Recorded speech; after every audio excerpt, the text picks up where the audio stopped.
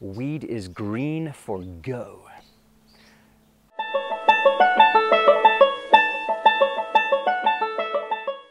Hey there, beautiful people. And it's that time again. Good news report. The final report for a year filled with, well, what a lot of you may say or would call not so good news. So let me do my best to fill you in on some of the good news that has happened, to help lift your mood and remind you that there is good out there, in spite of what the mainstream media may tell you, because, well, they love to focus on all the bad. According to them, it's all bad because that's pretty much all you ever see. So, remember this really important and truthful fact. If you focus on all the bad, well, unsurprisingly, that is all you will ever see. But align yourself with some of the good, and guess what? You see more of it, because there is plenty of good out there. So, let's get straight to it.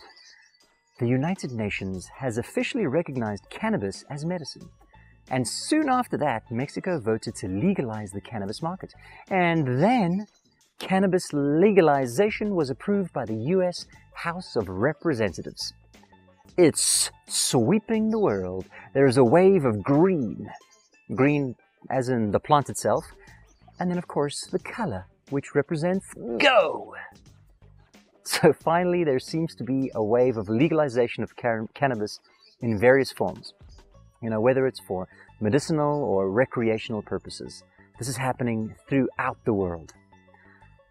Finally. I mean, I even recently read an article that was titled, San Francisco bans smoking inside apartments unless it's weed. Oh man, you know, there's obviously a lot of nuance to this article, but I mean, the point I'm trying to make is weed is green for go. Let's keep bringing in the good news for 2020, I hear you say. And what do I say? With pleasure. Therefore, your second bit of good news, well, it's kind of two bits of good news in the second bit of good news.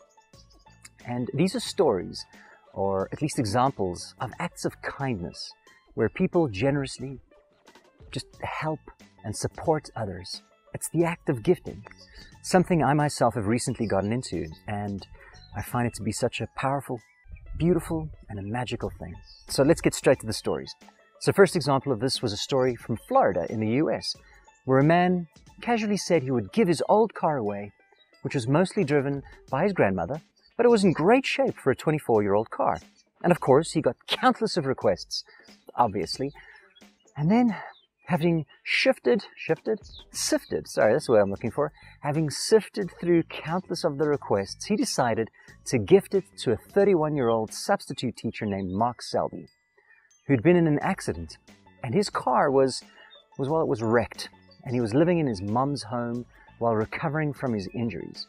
And then, kind of like paying it forward, or maybe the whole idea that gifting and giving is contagious, enter another amazing human being who, hearing about this kind gesture, decided to give $400 into the car's glove compartment to help Mark Selby pay for the registration and the incidentals.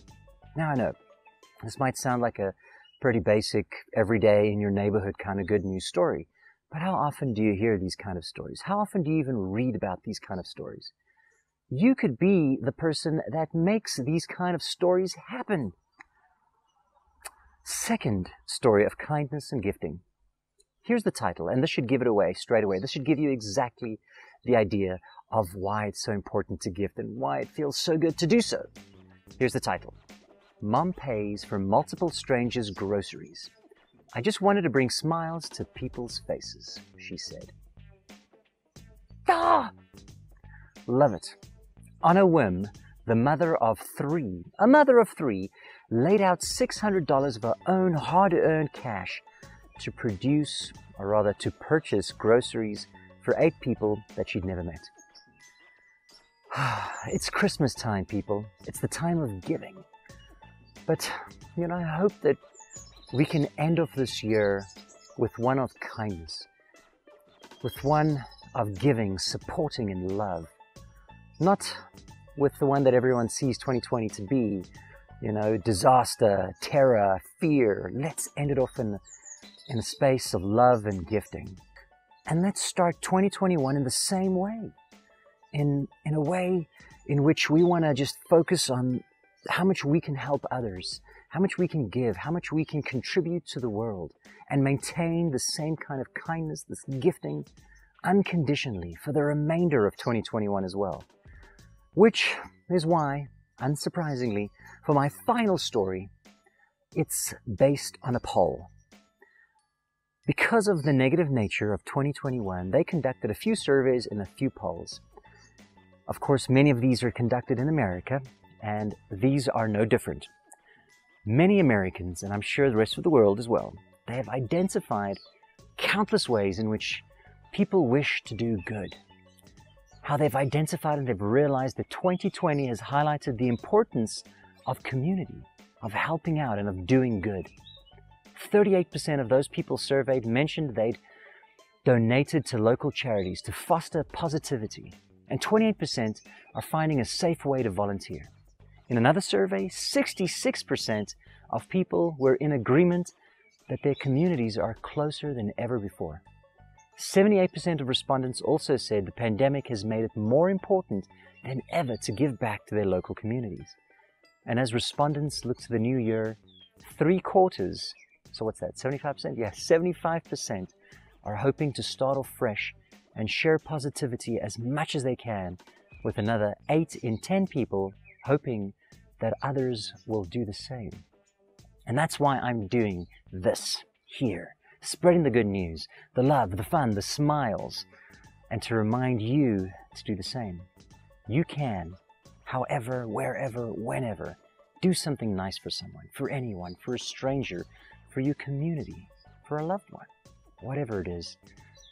Let's find the positive in this year, filled with countless challenges, and let's use the challenges to inspire us to find the good, because it is there. You just need to look for it, and maybe be it. So that's it for me, for your good news. Until we meet again, ciao for now.